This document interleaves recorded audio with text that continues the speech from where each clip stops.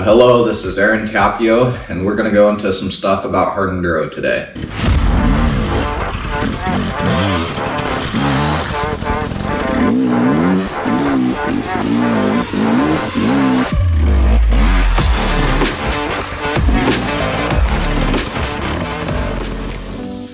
Hard enduro is essentially riding in the gnarliest terrain possible for as long as possible on a dirt bike.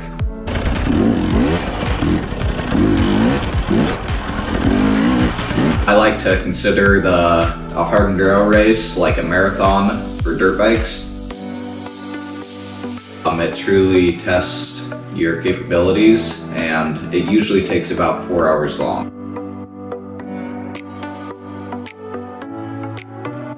The terrain can be anything from gnarly creeks in the woods to wide open boulder fields on the hills. You usually get a lot of logs, roots, rocks. Depending on the race, you can either have slick and dirty conditions or dusty conditions if it's sunny. There's a lot of bike preparation that goes into a hard enduro bike. First off, we start with a pretty specific bike, a 300 two-stroke. We ride these because of the power. It's a very low-end tractory power that'll just grunt the up stuff. And then we put a lot of protection equipment onto the bikes. A lot of time is put into setting these up. Everything from brake guards to fan kits. Go with radiator guards, aftermarket suspension.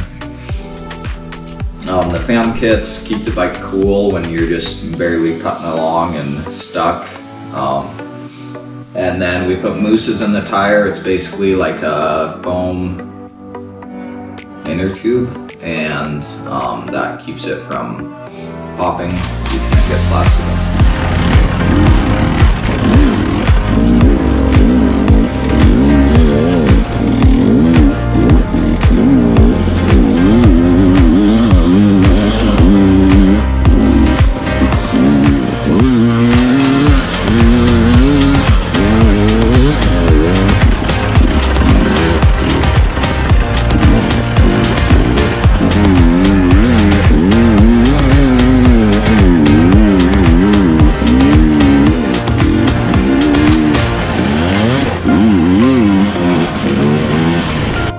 That pretty much wraps up an intro to hard enduro.